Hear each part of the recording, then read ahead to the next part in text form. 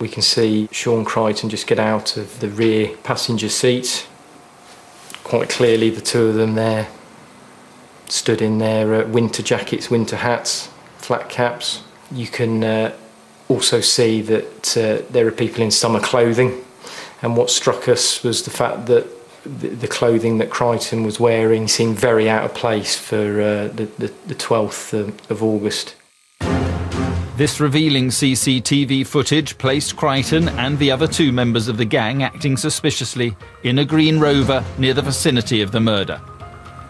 We clearly had images of the registration number which married up with the burnt out green Rover, so it started to come together, and I believed at that point clearly we were in the right direction and that it was appropriate at that point to make arrests and gather whatever other evidence we could get.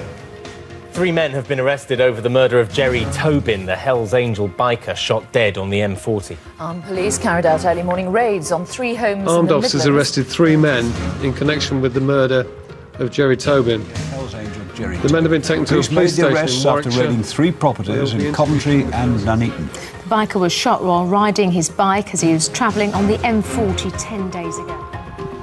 On Saturday, the 22nd of August, just 10 days after Gerry's murder, Sean Crichton, Simon Turner and Dane Garside were in custody, helping the police with their inquiries.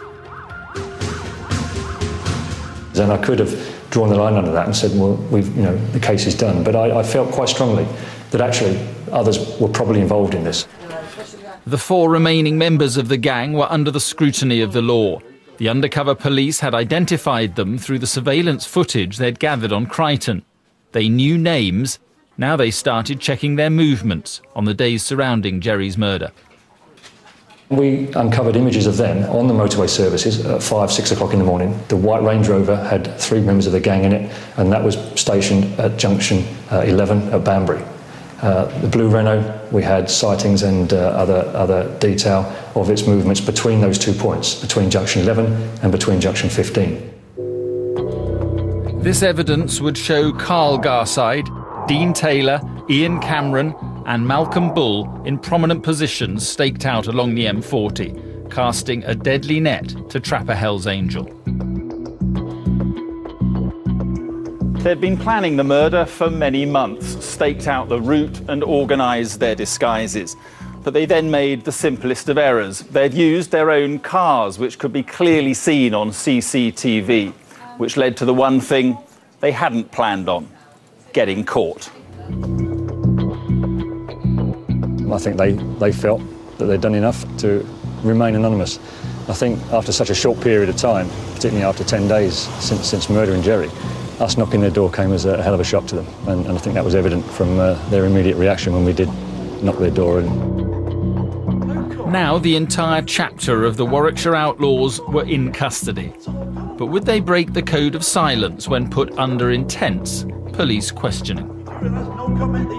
They simply responded either no comment, the words simply saying no comment, or said nothing at all, absolutely nothing to any questions put to them. After 40 hours of constant questioning, 6 members of the gang remained silent. Where were you at 1 o'clock on that Sunday afternoon?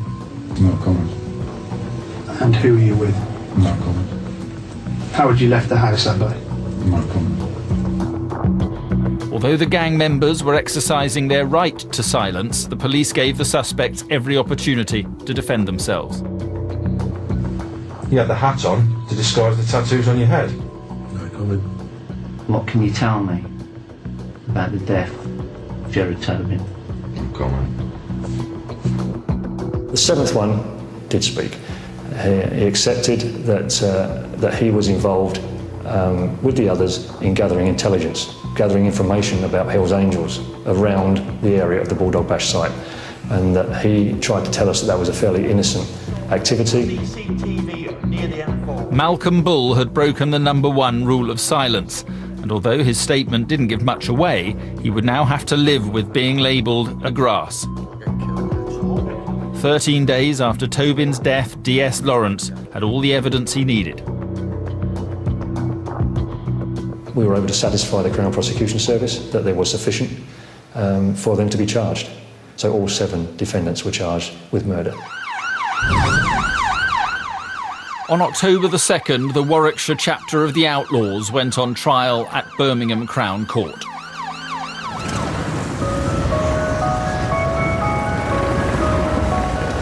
The city would be brought to a standstill as the Outlaws rode into town.